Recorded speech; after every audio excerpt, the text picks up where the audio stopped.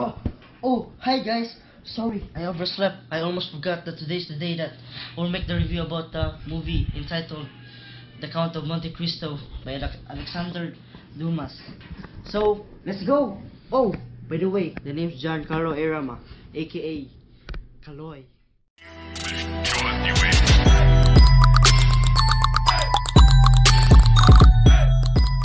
Count of Monte Cristo is the tale of an innocent young sailor named Edmund Dantes, but deliberately imprisoned because he was betrayed by his best friend Fernando Mondego and was sent to prison. There he met an old priest who taught him how to write and read, but also how to fight, and he miraculously escaped from prison and became the Count of Monte Cristo.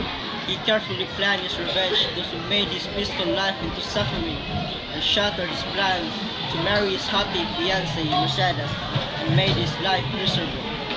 The movie is good.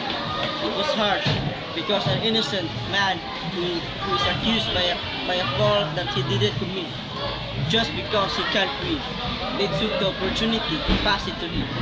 This movie made me realize that education is very important to your life. I realized that revenge is never the right answer. For God will always be with you and gives you justice for those who suffer. What hit me the most in the movie was the time that when the priest told Edmund that it doesn't matter whether you believe in God or not. What matters is that he believes in you and will always be.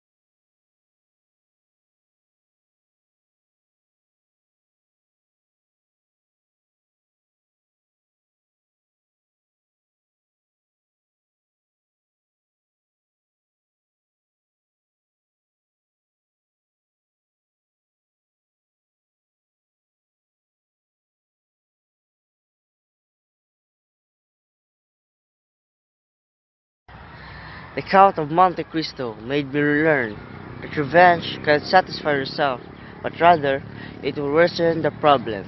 So the key to happiness is to completely forgive. I hope and you guys move on. learned something from my review. This has been Carlo Rama, aka Kaloy, and I'm out.